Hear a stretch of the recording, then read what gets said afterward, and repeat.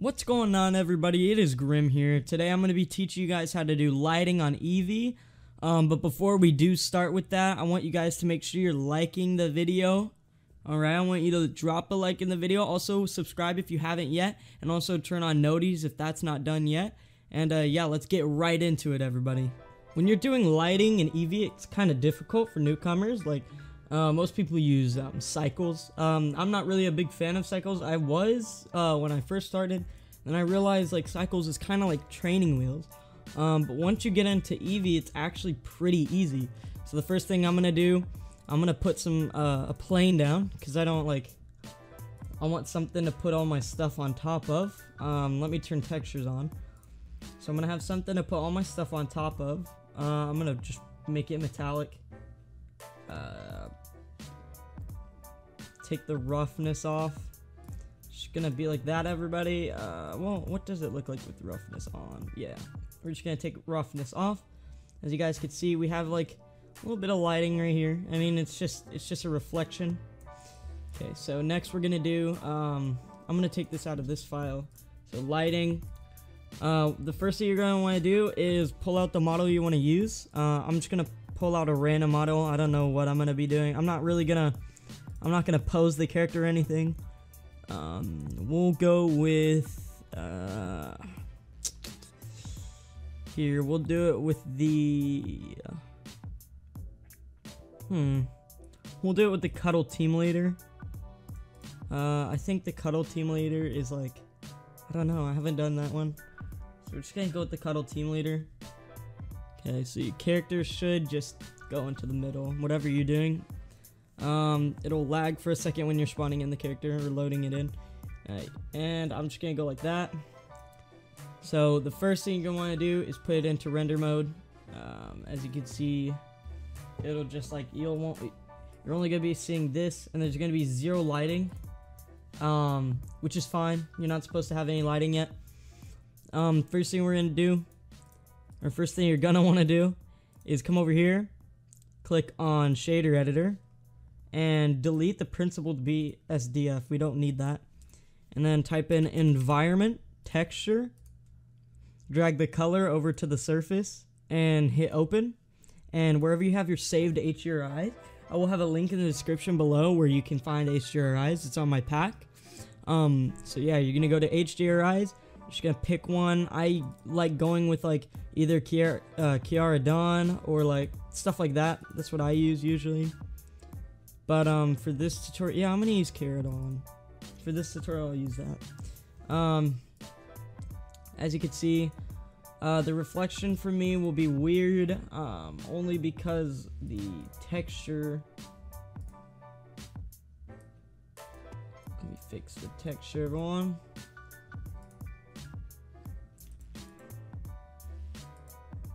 Oh wait. Okay, we'll put that back on. I'm just gonna remove the plane, actually, guys.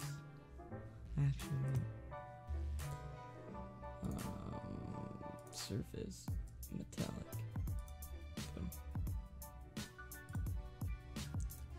Alright, so we have our character. Now, what you're gonna want to start off, or like what you're gonna want to start everything off with, is go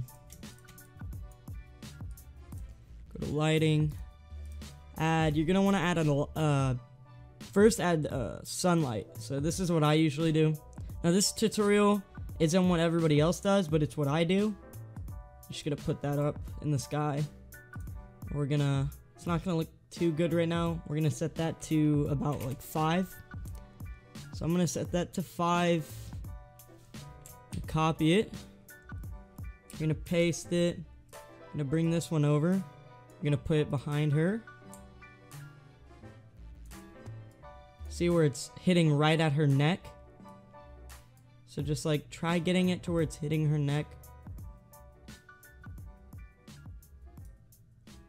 See, now it's hitting her neck.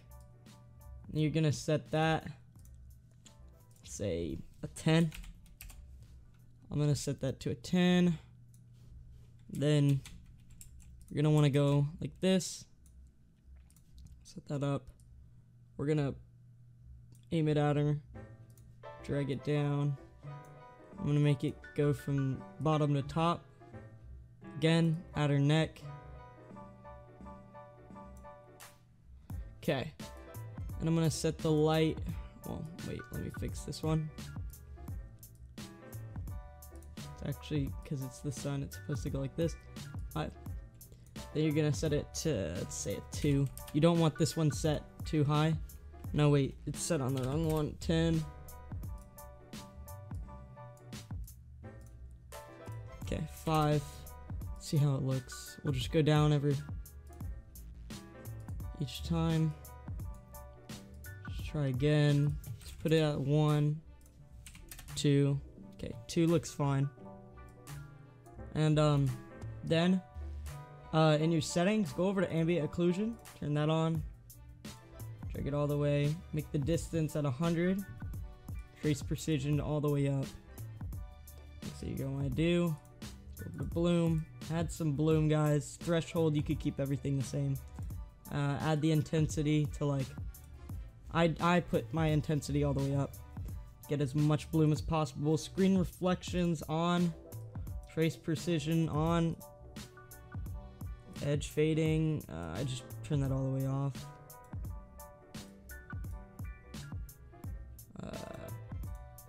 Yeah.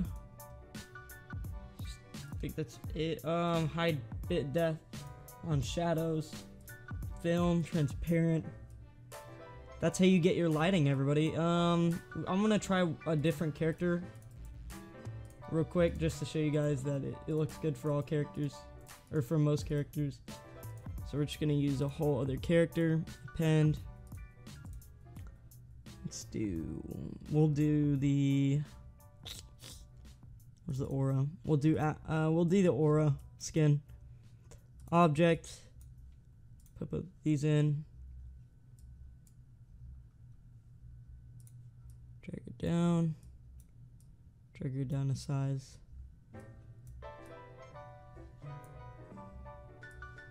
Gonna get back towards hitting her neck. That off.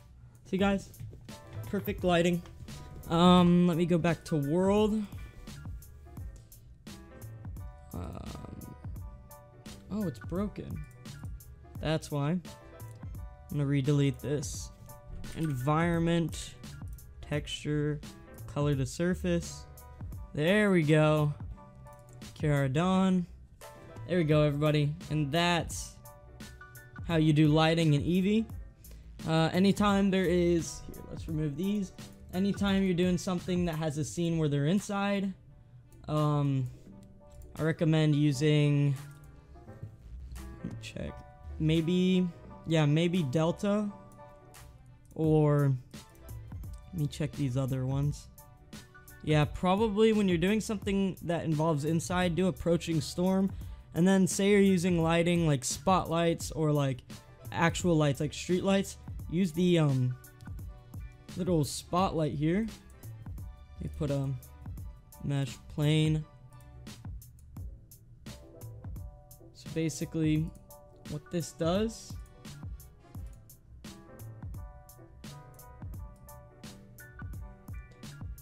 is it should set it to 100. So it sets basically a little spotlight, and it looks like there's an actual light. Easy to do. Another thing is there is a feature that you can do. It's volumetric lighting. Basically all you're gonna have to do, click on mesh, cube, make it as big as your scene, like however your scene is, like the size of it. Go inside, find your character.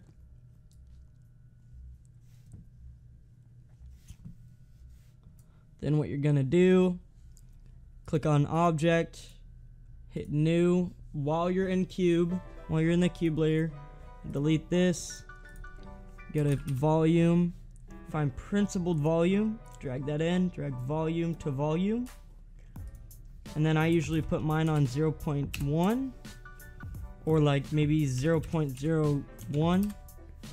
And basically all it does is capture the light around the skin, so it just shows little like the spots of lighting, and you could basically see, watch. It's just capturing the light wherever it is. See the light's showing up that's coming back from over there. Yeah, it's just capturing all light. And it'll make like on my thumbnail I have one area where it shows I don't know how to explain it. It's like it shows like my character. I don't know how to explain it. It shows like my ninja character. I'll just pop it up on the screen, but it shows a ninja character, and then you see the light from the windows and it's coming in. That's how you get stuff like that, where you see the light shining in instead of like indirect lighting and stuff. But yeah, if this tutorial did help you guys, leave a like on the video. Hopefully you guys did enjoy the video. Don't forget to comment, like, and subscribe. Make sure that you stay tuned, because we will have a tutorial on how to port characters and items into Fortnite or into Blender.